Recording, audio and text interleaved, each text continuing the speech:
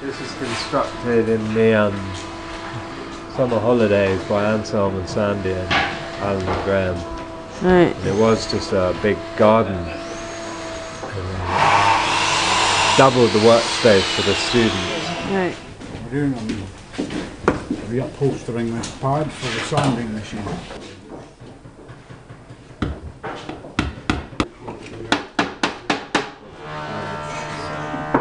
Well, here's a little model of the wine cabinet, which you've just seen constructed.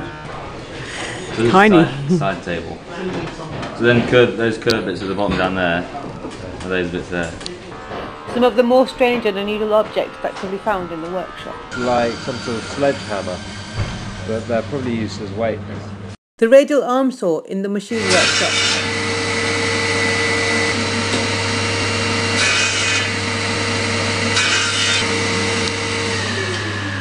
This is known as Big Bertha, which is a giant belt sander, very useful for difficult pieces of wood. This is how we heat the workshops. This is gold. Gold. It's called liquid gold. This has come from the machine shops. And Not explosive, no. yeah, it's good explosive stuff. Master Chippendale Anselm talks about how he set up the school over 30 years ago and about its future prospects. Well, I think like most people, one's rather lost, doesn't know what to do.